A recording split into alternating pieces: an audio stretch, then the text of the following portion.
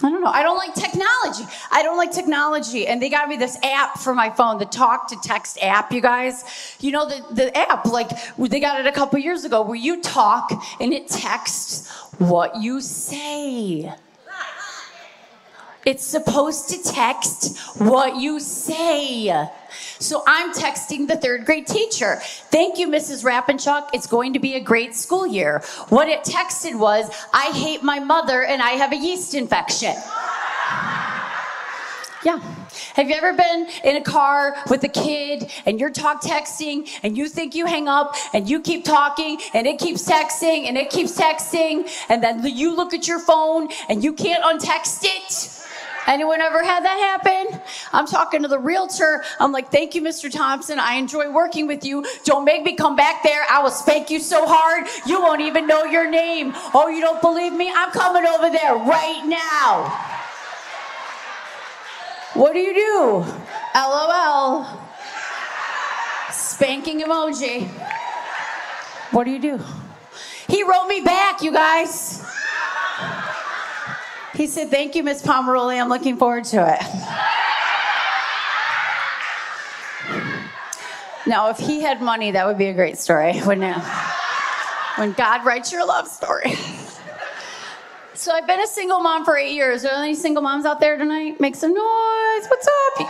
You guys want to go out later? You want to hit Walmart? What's up? No, we are not hitting Walmart to meet a man, okay?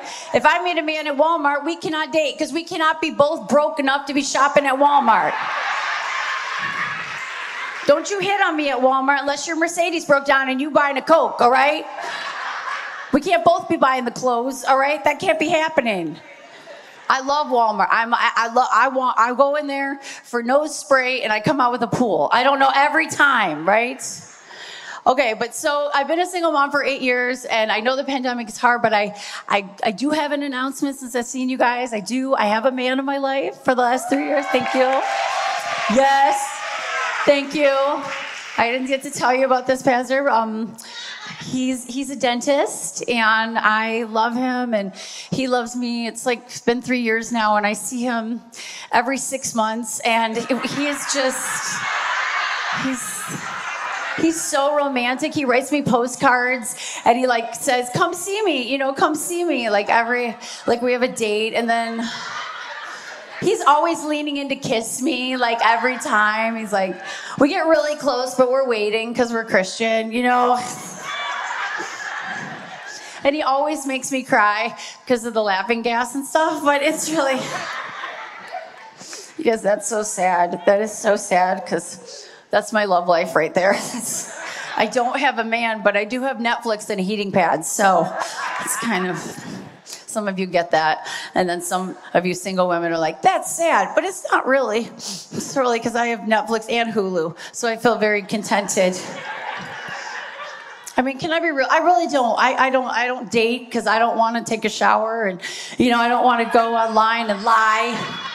I don't want to go online and be like, I like hiking and all that stuff you do to get married. That's what you do when you're dating. You lie till they marry you. And the men pretend that they like Bed Bath & Beyond on the weekends, and you pretend like you like football, and then you get married. That's what dating is, okay? It's just ridiculous. And I don't really want a man who wants to go hiking. I just want to know if you want to come over to my house, and do you also like to watch The Crown and Cobra Kai and eat ice cream while we watch Biggest Loser, okay? That's all I want to know. And do you have a 401k, and do you snore? Okay, that's it. And I don't really care if you snore. You can have your own room, okay? I know how that works. I married the first time for love, girls, and I don't recommend marrying for love. Don't do it. You marry for old money. I'm telling you, that's what you gotta. Somebody's gotta tell the truth.